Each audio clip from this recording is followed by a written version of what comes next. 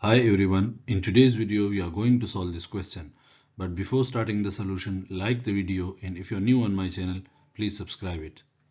Let's begin to solve the question. The question is 5 to the power x is equal to 0.5 to the power y is equal to 1000. What is the value of 1 over x minus 1 over y? We know that 5 to the power x is equal to 1000. Also 0.5 to the power y is equal to 1000. We can write this as 5 to the power x is equal to 10 power 3. Then 5 to the power x whole power 1 over x is equal to 10 power 3 whole power 1 over x, and this implies 5 is equal to 10 to the power 3 by x. Similarly, here we can write 5 divided by 10 whole power y is equal to 10 to the power 3, and 5 to the power y divided by 10 to the power y is equal to 10 to the power 3.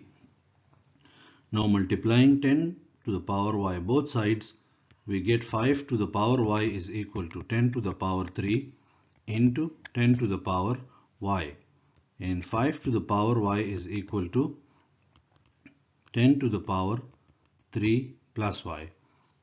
By taking 1 over y to the power both sides, we get 5 is equal to 10 to the power 3 plus y divided by y.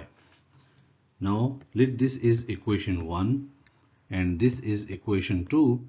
Both are equal to 5. So we can write 10 to the power 3 by x is equal to 10 to the power 3 plus y divided by y. And this implies 10 to the power x is equal to 10 to the power 3 by y plus y by y, and this is equal to 1. Now 10 to the power 3 by x is equal to 10 to the power 3 by y into 10 to the power 1. Now we can write this as 10 to the power 3 by x divided by 10 to the power 3 by y is equal to 10, and this is equal to 10 to the power 3 by x minus 3 by y is equal to 10 to the power 1, and this implies 3 by x minus 3 by y is equal to 1.